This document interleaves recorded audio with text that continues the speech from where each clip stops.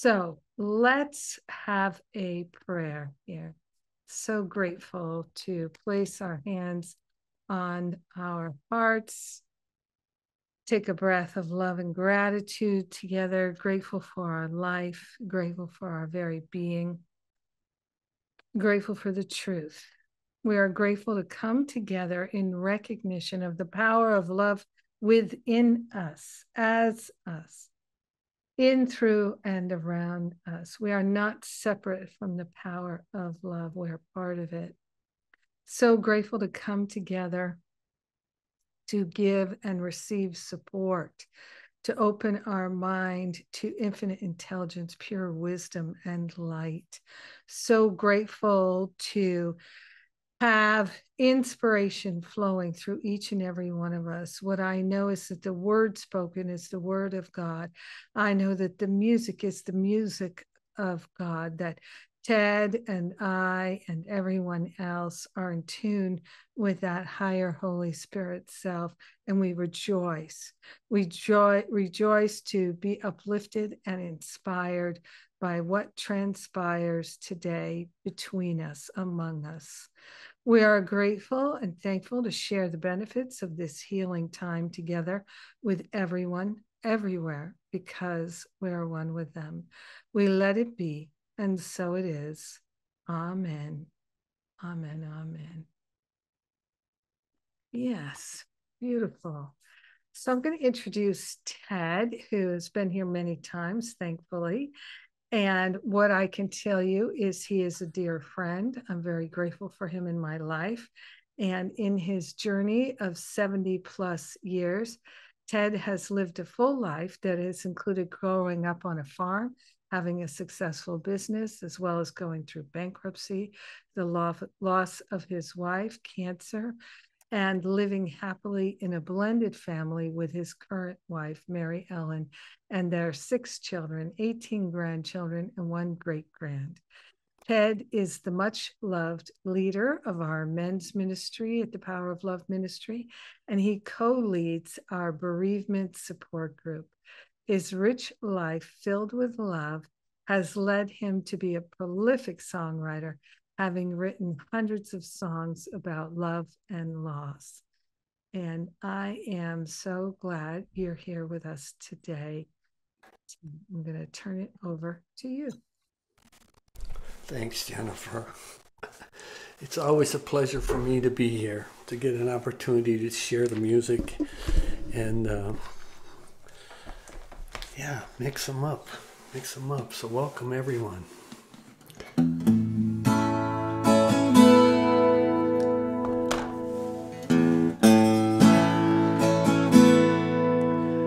There's a need to talk about it, though some have climbed mountains and shouted, love. We're gonna talk about love. For no matter what we do, before this life on earth is through, we need to be love.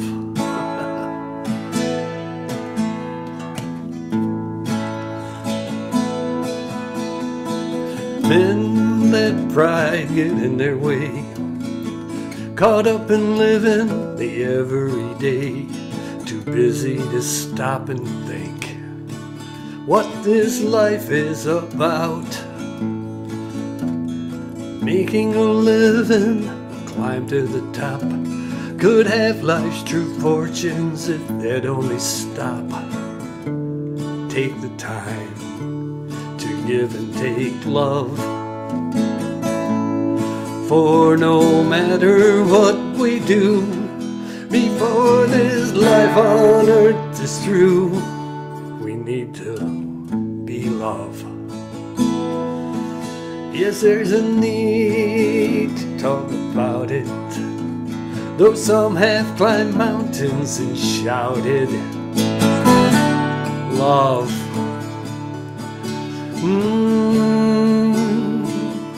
We're gonna talk about love. For no matter what we do, before this life on earth is through, we need to be love.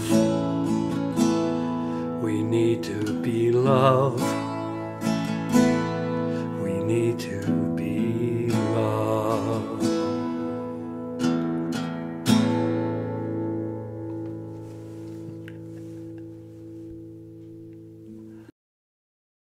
Yay. Yay, Tedd. Thank you so much. You be loved, that's for sure. Yes, indeed. All right, let's see here. I am looking for a button I can't find. Hang on. There we go. Thank you so much, Tedd. Oh, yeah. So it's a gray, drizzly day here. And I'm very grateful to come together with you and share with you the perfect love that we are, shining through everything in our hearts, our minds, our lives. Very grateful for that. And just, yeah. And thanks to the folks who are keeping their cameras on and keeping me company here.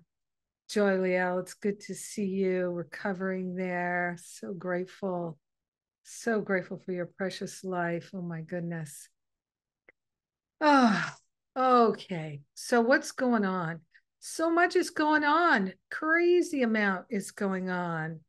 And I've been writing about it in my blog. My dad and his wife, they live in Black Mountain, North Carolina, which is about 20 minutes outside of Asheville, which took a really heavy hit from the Helene hurricane. Unbelievable hit, really. It's really quite phenomenal. And the place where they live in a retirement community. It's got about 500 residents there, all kinds of buildings. They live in a condo. They didn't have any damage to their condo, but power out, water out, internet out, all that stuff. And of course, imperiled in the sense of the roads were blocked and all of that. I'm sure a lot of us saw a lot of it on the news. So after 5 days of no water, no power, where they were hauling water from a stream, and in the community, just to be able to flush toilets, they were hauling water buckets from a stream. And they live in a community that has a dining hall that they go to for meals a couple times a week. They have a fully equipped condo, so they only go there here and there. But with no electricity and no running water, they were pretty much everybody was taking their meals in the community hall. And my dad said, well, they wanted to get out of there and go someplace else. A friend who lives in Venice, Florida, offered them their beautiful home. They were not there at the time, won't be there till later this month. So they escaped there. And part of my dad said one of the reasons they wanted to get out of there is standing in line for food with people who haven't had a shower in 5 days. It's no fun at all. Yeah, I would not be afraid to go skinny dipping, or maybe not skinny dipping, bathing suit dipping in that stream, no matter how cold it was. Personally, that's me, but I know that's not everybody, and I respect that. But yeah, a lot of people, if you don't have electricity, hard to boil water and do all those different things. So they went to Venice. And then, a few days after they're in Venice, here comes Hurricane Milton heading towards them, but not a direct hit. And then as Hurricane Milton got closer and closer to the coast, it became actually pretty much a direct hit on where they were. My dad refused to evacuate. He said he just couldn't go through the hassle of it. He's 87. He's like, eh. And they fortunately were in a house that was built in 2016. So those newer houses are built to withstand these kinds of storms. And still, they were only a mile from the beach. So they made it through that. No power, no water. The water came back on. The power hasn't come back on yet. So now they're leaving on Monday to go back home because they do have water and power back home, even though it's rough back home. So that's the little journey that we've been on in the last couple of weeks. And of course, with my aging parents there, my stepmother, my father, I think one of the most challenging things for people is when someone they love is going through a difficult time and you can't relieve the burden, right? You wish you could take it on yourself, but you can't. You can't. There's no way you can. So obviously, we've all been through that many times, having our human experience.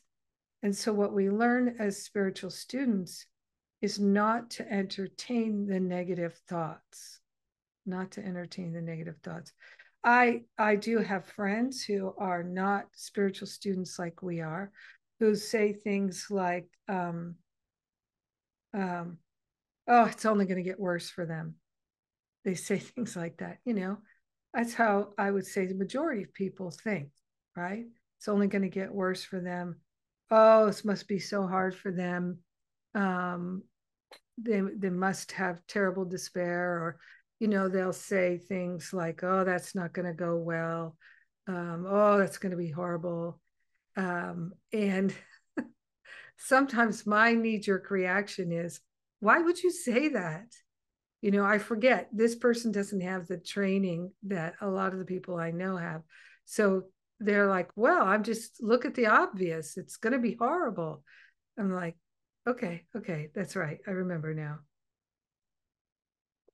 So the thing for me is not to buy into all of that. And for the most part, I will say I've got that down. I've really got that down. And still, I didn't like it when days went by in North Carolina and I didn't hear from them. And there was no way to get any kind of word out of the community that they live in. All the phones went to some person in marketing who wasn't answering their phone, just a voicemail. And I knew there was no point in leaving a voicemail. And then somehow I decided to go to Facebook. I saw they had a Facebook group. So I went to that Facebook group to try and get some information. And, I'm a leader. I'm a leader. And one of the things you do when you're a leader is you look out over the landscape and you think of what everybody needs, not just what you need or what you'd like, but what everybody needs, what will bring benefit to the whole community. And so I'm thinking, okay, this is what these people need to do, and they need to do it now. And this is how they can do it. And they ought to have provided for some of these things. I did have some judgment. There's no question about it. I wouldn't say I was angry or anything like that, but I just was like, okay, these people are running a community with 500 elderly people in it. They need to have their act a little bit better together. And when the dust has settled in a few months from now, I will go back to them and I'll say, look, I'd just like to discuss this with somebody who has some real authority, because that's not cool to just leave thousands of people who are trying to find out about their relatives hanging. with no way to get us any kind of word, because none of them had any mobile coverage until they brought in that Starlink technology, I guess, that beefs up the cell things. So for me, I was just watching how judgmental am I feeling? Am I really worried? I didn't feel really worried. I didn't, honestly, because I could feel, and that's one of the great things about having a strong intuition is I could feel they were okay. I knew it was stressful, but I knew they were okay. They were physically okay, that they're home. I could feel all of that was true. So I wasn't concerned about that. I wasn't concerned that they wouldn't have food or that they'd be in any kind of physically threatening situation. I just do wish things were better organized. And a lot of things I wish were better organized, as many of us do, right? So I'm sure there's plenty of people that wish the Power of Love ministry was better organized. And I am one of them, and so we work on that week after week after week, year after year after year after year. And we're in our second decade. So now it's decade after decade. And it's just, you keep doing better and doing better. And staying out of judgment is very, very helpful. So, and I had judgments about my dad. One of the days, he doesn't like driving on the freeway anymore. At 87 years old, it's just it's a little overwhelming for him, which I understand. And yet they decided to go to this house in Florida, and it was a 14-hour drive. They took one day, they did 10 hours. And it's like, why, Dad? Why are you doing that 10-hour day?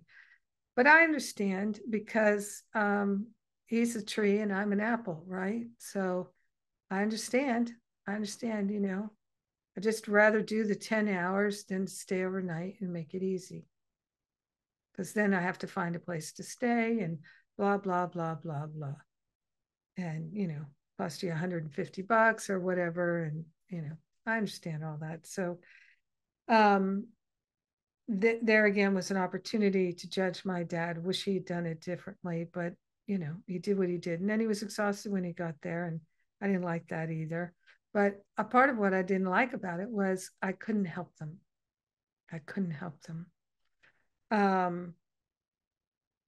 And in hindsight, I was also judging.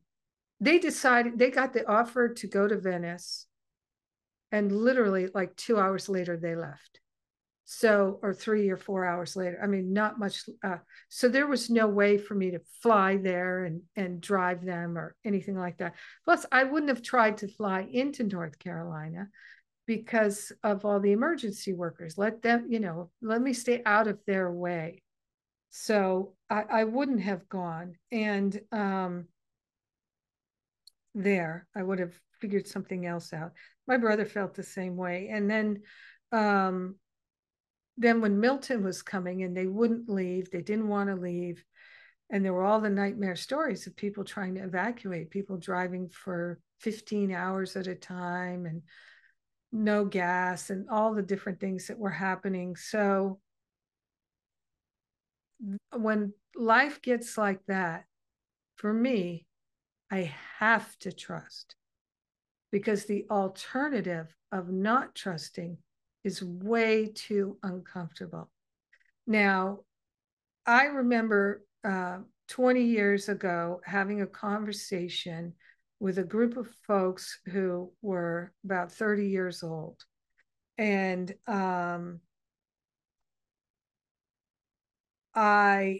they were talking about worrying. And they were like, oh, I worry about this. Oh, I worry about that. And oh, I worry about that too. And I also worry about this. They were talking about their worries. And they kind of looked at me. What about you? What do you worry about? And I said, I don't like worrying. That was my just like off the top of my head thing. And they were like, well, we don't like worrying either, as though there was no alternative. And I was like, oh yeah, well, I'm really training myself not to worry. Worry is optional. You don't have to worry. worry is a habit. Worry is a habit. And I love what Ernest Holmes says about worry. I think it's a really brilliant statement. He says, worry is the negative use of your imagination. Worry is the negative use of your imagination. Now, one of the reasons why people let themselves worry is because they think they're powerless and that their thoughts are powerless. Right? They don't recognize that their mind is the mind of God, and what they hold in their mind has power. It has a function. That the universe is, God is always responding to what we're thinking. And the more we believe it, the more strong the response is. And we've all seen ourselves use that for challenges and making our life hellish. And we've all experienced using it for good and improving our life. So I have experiences with it on a constant basis, You know, people, you're pulling into the parking lot and people say, oh, we'll never find a parking space. You know, things like that. I just had that happen the other day. Oh, we're not going to be able to park. And I'm like, we will be able to park. We only need one space. There will be a space. It'll be fine.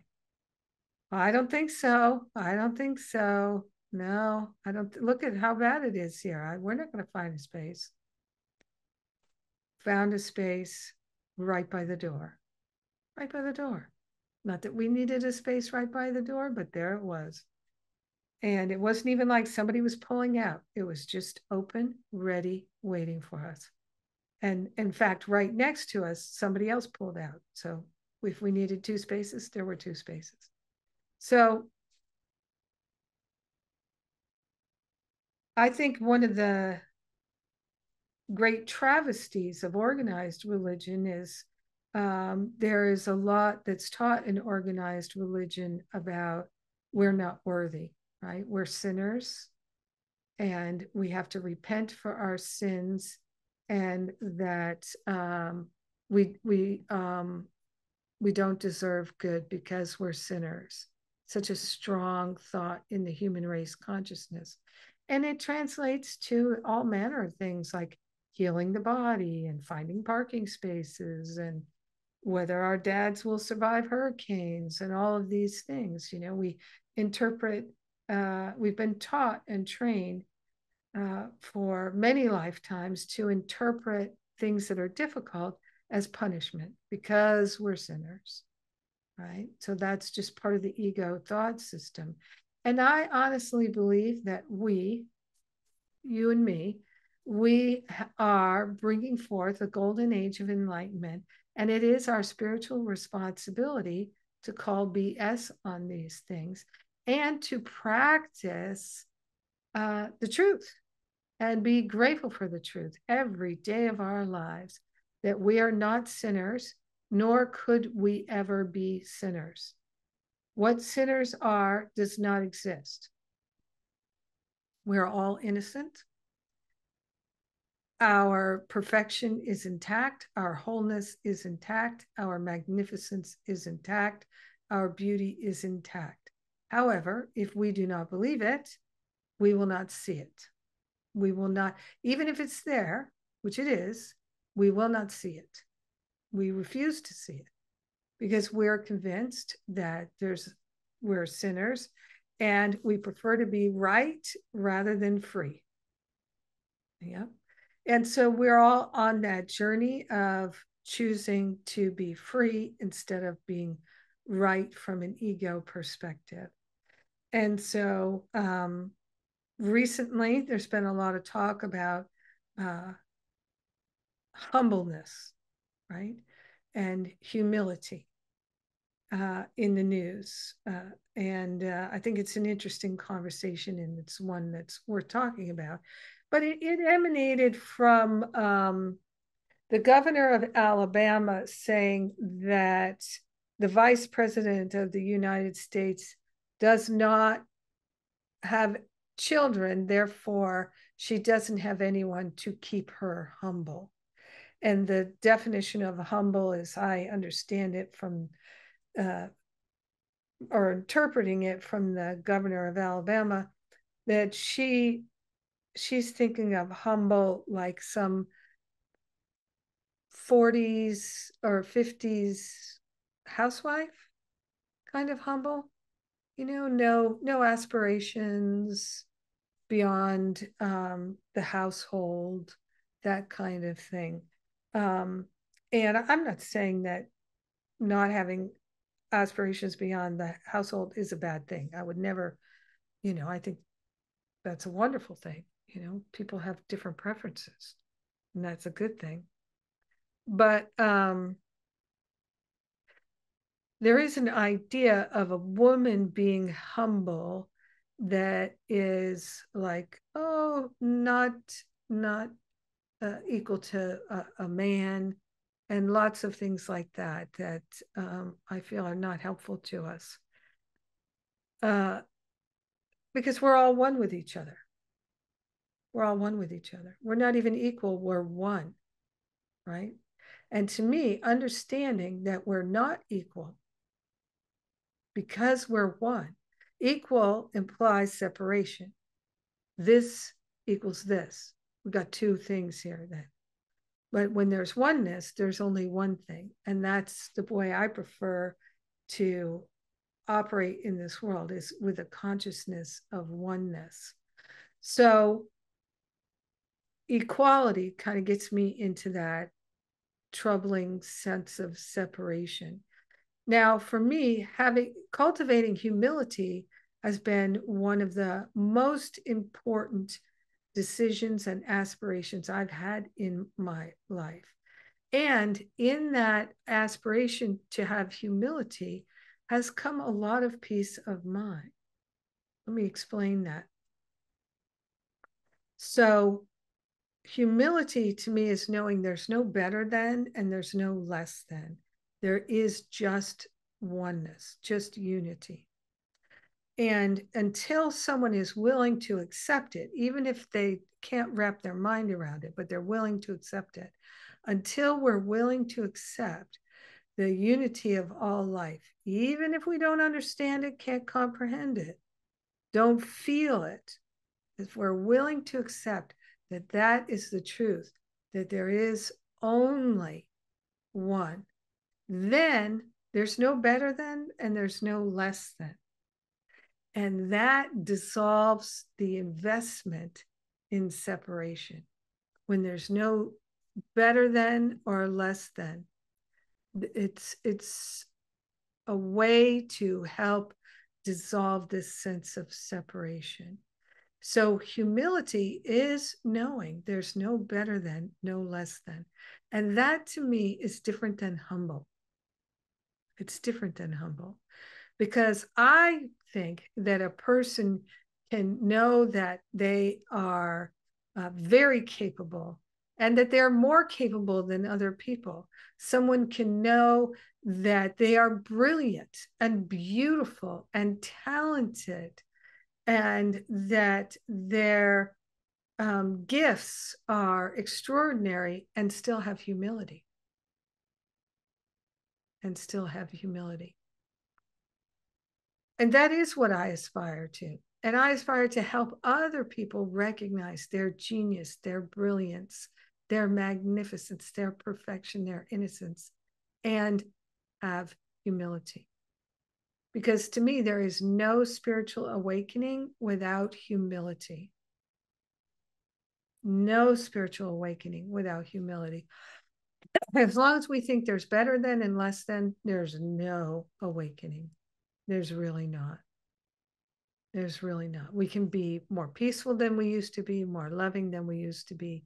We can be happier than we used to be. We won't actually have our mind open to the truth because we're not in agreement with it. And we get to choose, are we going to be in agreement with truth or not?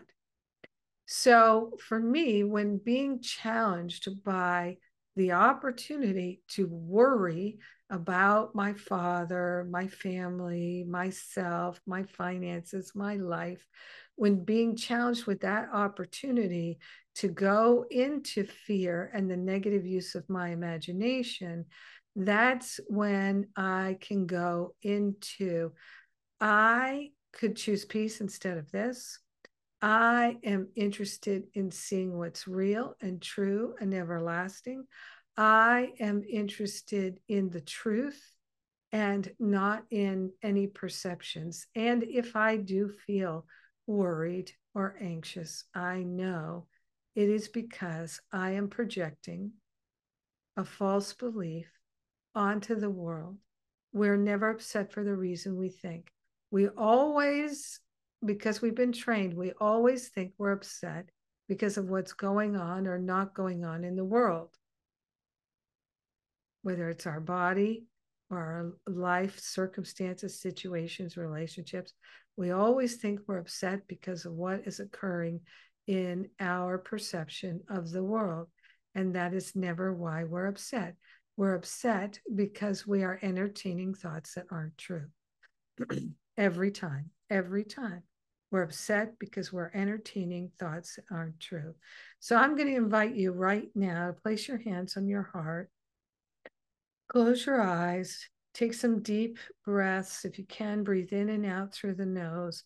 And just open your mind to an awareness of, are you upset about anything right now?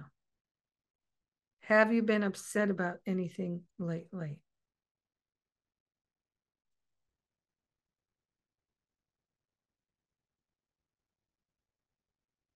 Can you see what you've been thinking and investing your energy into that's not actually true? Because what's true is true for everyone.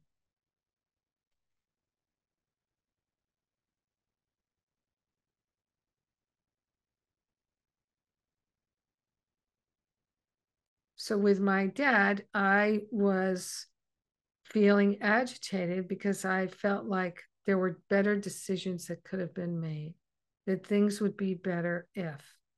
But I don't know that. That is my perception. That is my projection.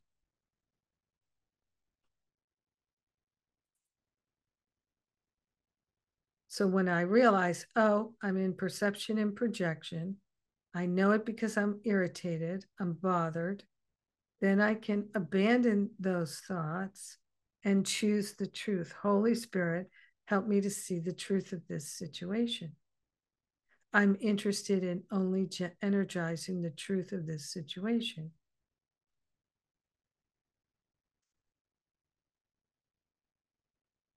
And when I'm willing to see the truth of this situation, the truth emerges in my awareness. Now I can recognize, this is the truth. And now I can abandon the false. And I feel better, usually right away. But sometimes we cling to our perceptions and projections. We think that our child should get into this college, and if they don't get into that college, the rest of their life is ruined. But we have no idea. Maybe at that college, they're going to find a mentor that will help them live their very best life. Maybe at that college, they're going to meet their spouse that's going to love them and support them the rest of their life. We don't know. It's just our perception, just our projection. We think if we don't get that job, if we don't heal that thing, if we don't find that money, or we all these things that we attach so much meaning to. I've given everything in this world all the meaning that has for me. And if that meaning isn't making me happy, I am wrong. I am wrong. And even if it does make me happy, I can be wrong. Happiness is temporary. We are going for eternal, unconditional joy, releasing the joy that is our natural state and is never, ever conditional.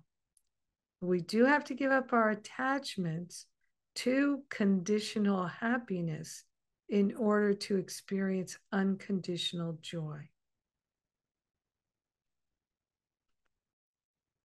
So let's take a deep breath here and marinate in this awareness. And Ted, if you could give us another song, that would be great. Just resting in this awareness. What has been upsetting us?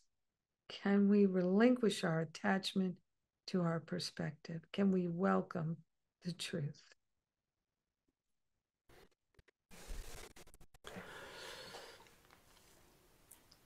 It brings me to mind for a couple of different things, but one that the Spirit moved me to talk about, especially when we think about the events of today, with the hurricanes and the elections and war. Makes me think of living in a day-type compartments, and as a method of accepting a day at a time and what I can do, and what good and what holy and what beauty can add into each day. So this is something to reflect on that.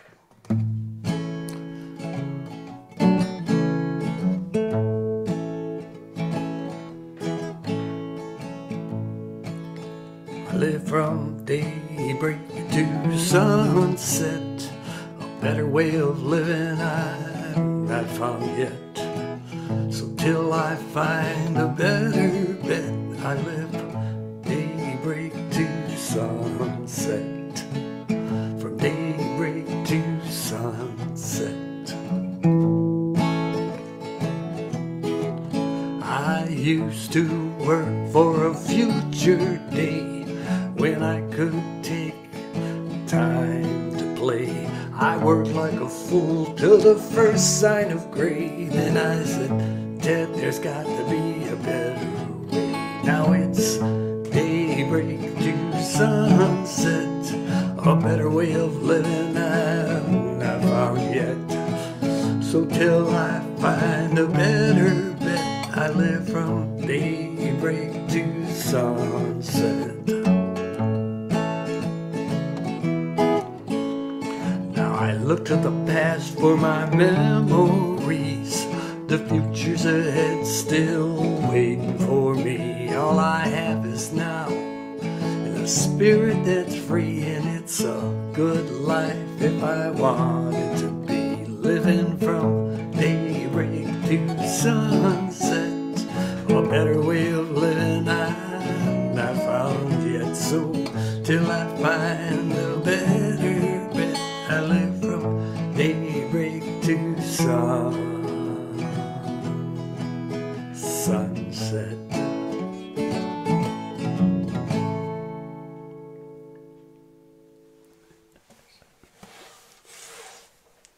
Yay. Thank you, Ted. Oh, I didn't make you a spotlight. Oh, I blew it. I know, it's just they're going to see me and not you in the recording.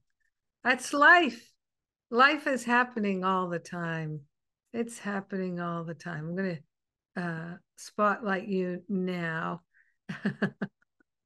with me. All right, we're going to go into our breakout here and give everybody an opportunity to share from their own personal experience. You can share what came to you in the meditation and how you'd like to hold it in your consciousness.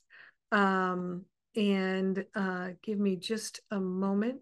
People are shifting and changing here. And oh my gosh, they really are. That's interesting. So Yeah, just give me 1 minute.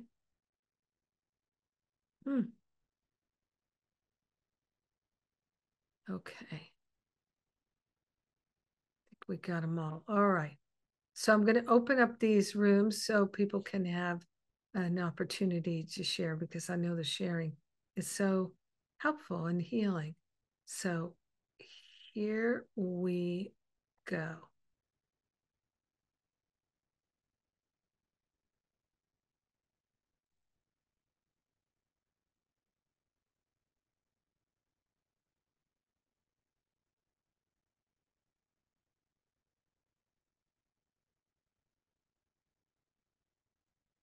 All right.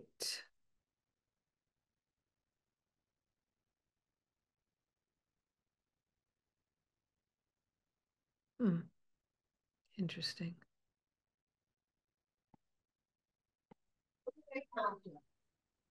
Hello. Hi. So I heard it didn't work earlier. Okay. Not sure what's happening here, but hang on just one more moment. I think I've got this.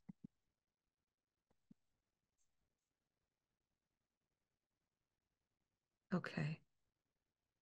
All right, so I'm inviting Bo and Beth, who have both been speakers and are part of our leadership, to join us in the discussion during the breakout. So, Ted, anything you would like to share?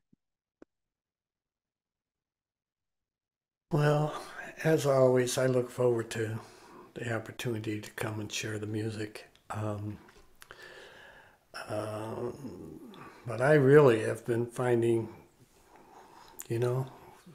what's going on around the world today, the wars, the election, the weather, and the choices that people are making, and big choices that are going to be made, like in this election.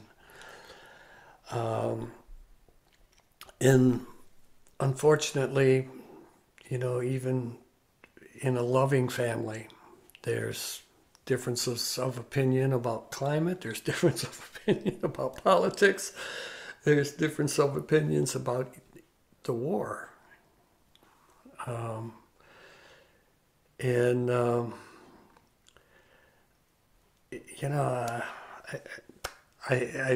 had a doctor's appointment this week, and my blood pressure has been high.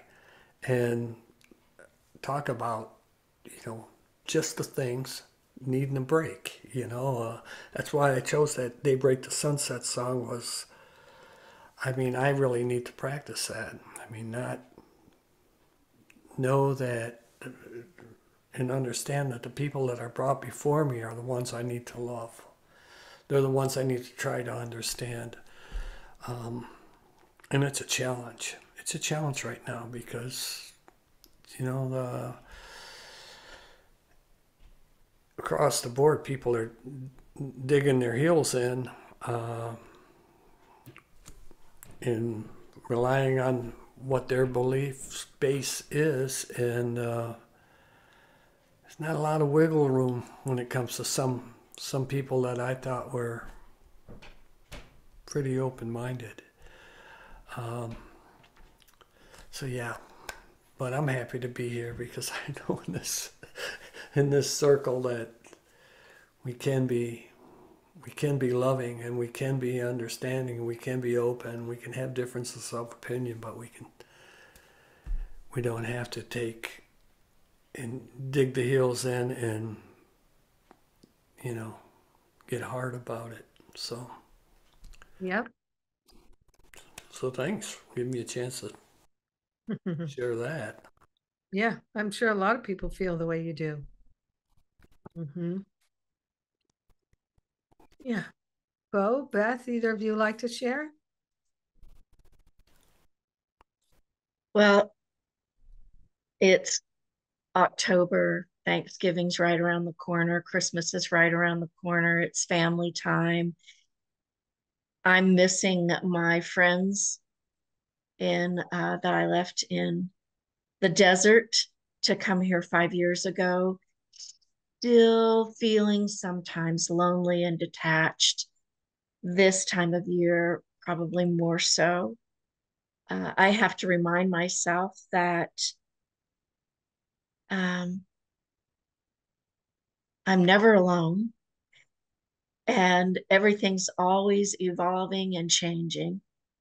I'm always on my right path.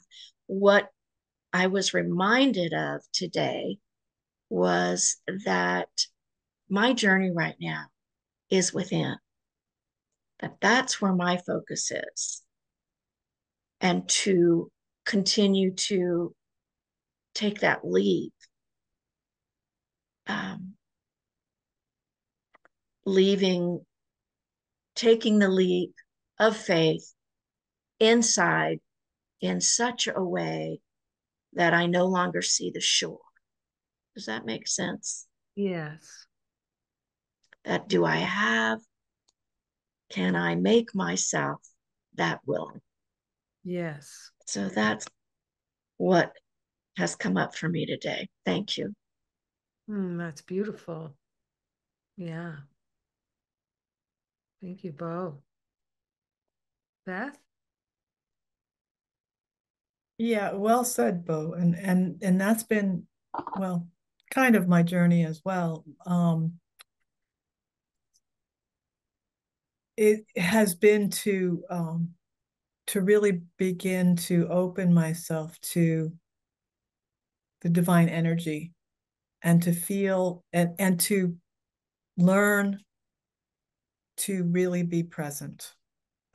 I've I made that commitment at the beginning of the year, and I've not been very committed to that commitment. But I think with everything that's going on, and a program coincidentally came across my Facebook feed with Eckhart Tolle, Doorway to Presence, and I'm just really learning that that's where the peace is, and that I can't worry about. Jennifer, you were talking about worry. I can't worry about the past or the future. The present moment is all that I have. And that's where I feel the most powerful divine energy flowing through me. And I'm really, that's really beginning to happen for me on a regular basis. And that's what's reminding me that I have the choice, and that's the choice that I want to make.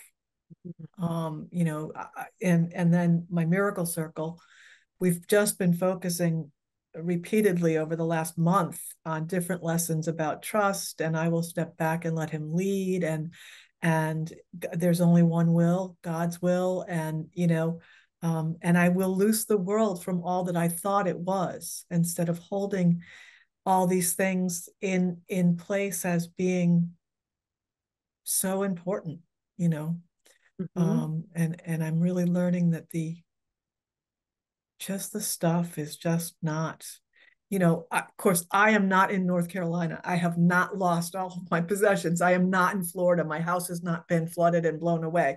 But, it's just not what's important. So that's where I'm at. And I'm not, how much it really related to all that you were saying, Jennifer, but about being humble and whatnot. But, that's where I'm at. Bring on the peace in the present moment, not futurizing. Yep. It's a practice, right? It's a mental practice that we can learn and apply, and it's wonderful. I a lot of my life is focused on the future because I'm looking at the calendar, what classes are coming and organizing, and we have to have structures in place. And, as the leader of this ministry, I'm constantly looking to the future and can we pay our bills? And all these, I'm invited to participate in this thing and that thing and scheduling them and what is our schedule. There's a constant looking to the future, constant looking to the calendar. Can you do this? Can you do that? When can you do that meeting? Blah, blah. It's every day, for sure. It's every day. And, but for me, it's looking to the future, not for my happiness. Never looking to the future for my happiness, because my happiness cannot be experienced in the past or the future. It can only be experienced now. So it's a totally different relationship to the future than I used to have. I used to think I'll be happy when. For a lot of my life, it was, if I can just line up these things, I'll be happy.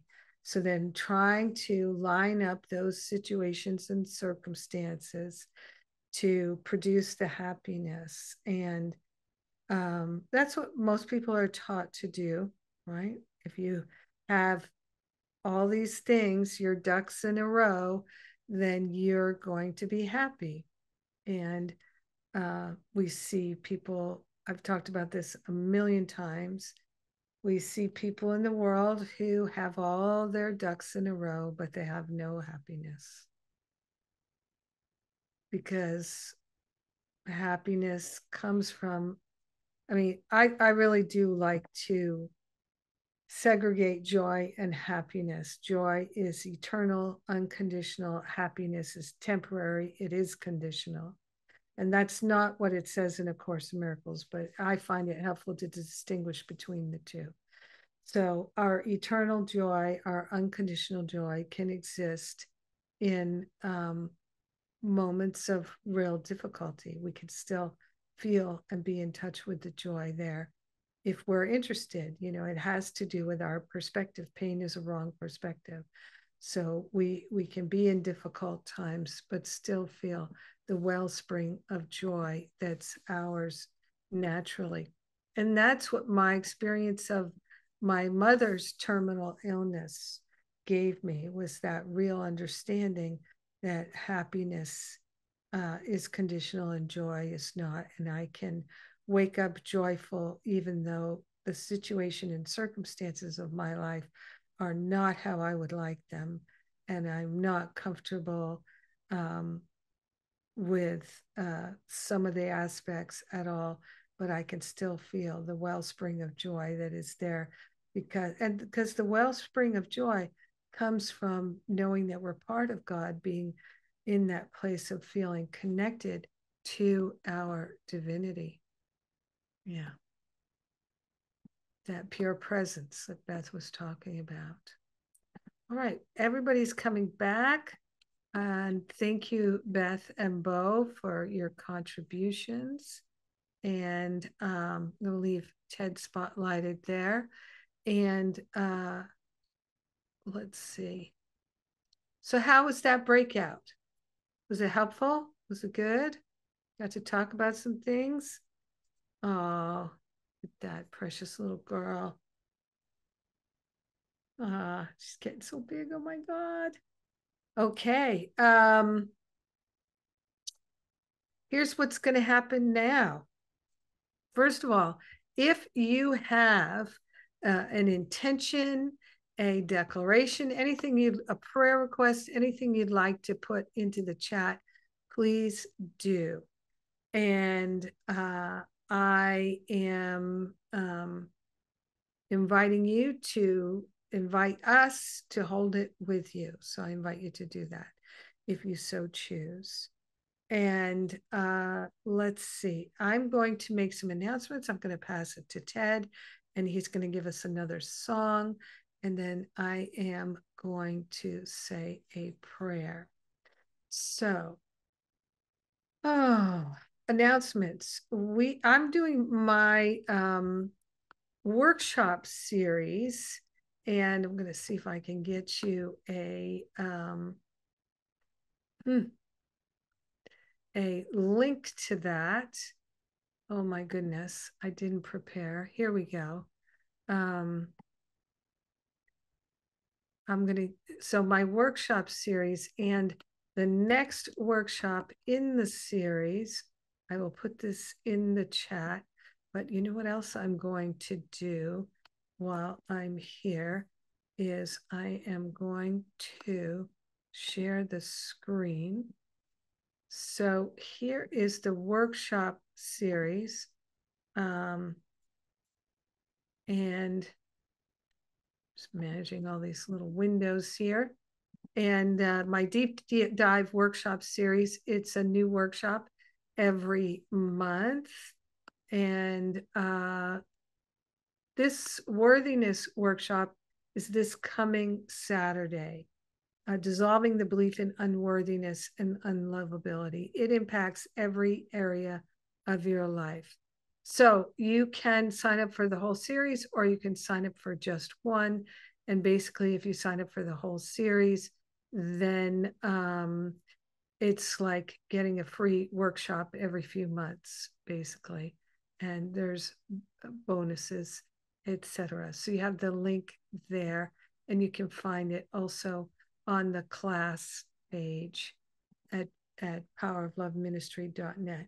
This week, we're going to open the registration for Masterful Living 2025, and it has bonuses. We have a fast action bonus. This is for people entering Masterful Living for the first time. And but we have a limited number of bonuses in some cases. So all of that will be announced. I'm not going to tell you now. So stay tuned to your email. And yay, Alice, awesome. Okay, and Ted, I am going to turn it over to you. All right.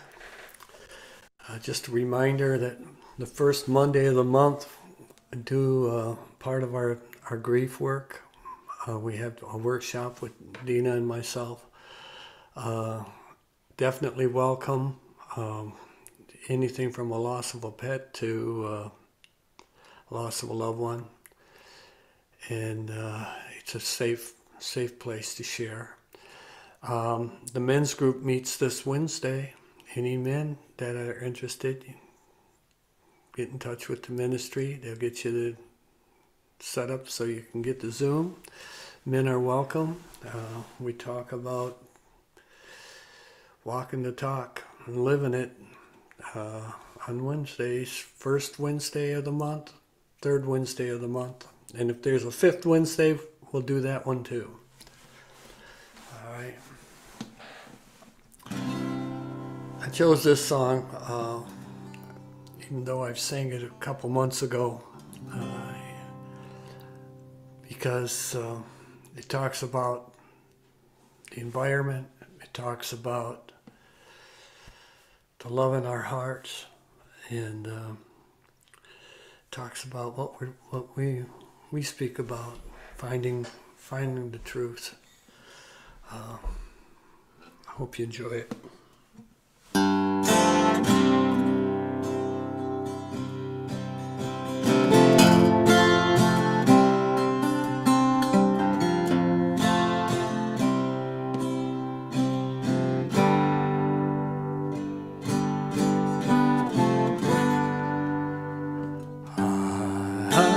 Dream. The sky is royal blue. The sun dances on the morning dew, and it's always spring. I dream. Love shackled by pride, in the chains of fear inside, go dancing free.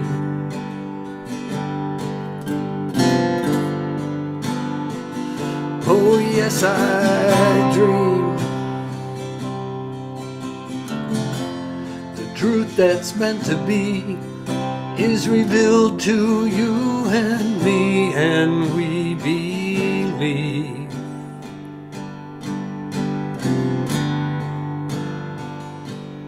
Oh, yes, I dream.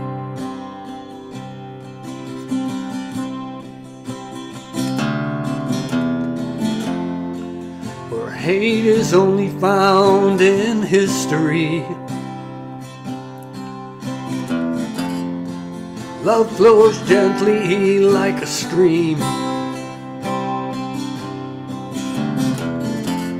And all the anthems of the world, they'd sing of peace and harmony. I dream the sky is royal blue, sun dances on the morning dew, and it's always spring. I dream love shackled by pride, in the chains of fear inside, go dancing free.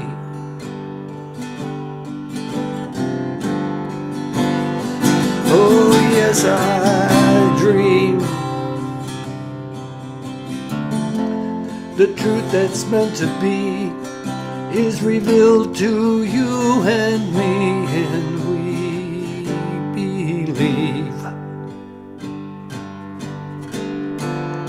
Oh, yes, I dream.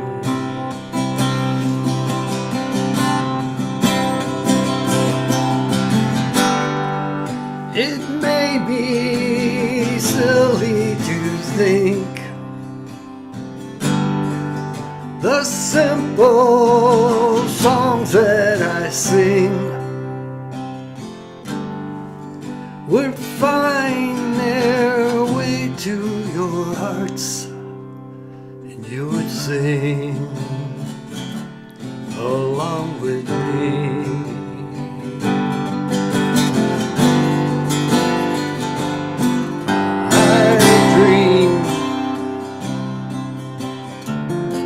The sky is royal blue, sun dances on the morning dew, and it's always spring.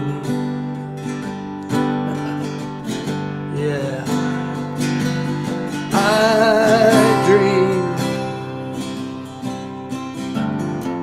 love shackled by pride, in the chains of fear inside, it goes dancing free.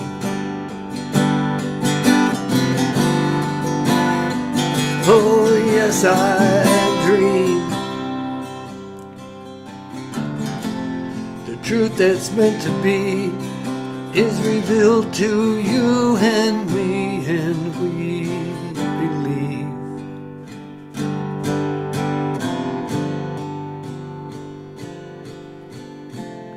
I dream, yeah.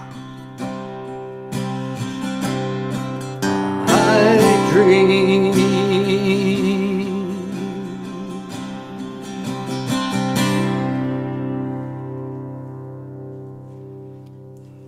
Yeah.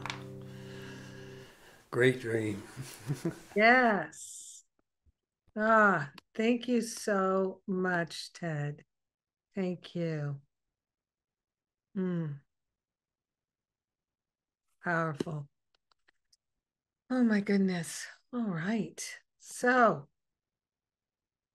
that's it. I'm going to say a prayer, and I'm very grateful for all who join, all who listen later.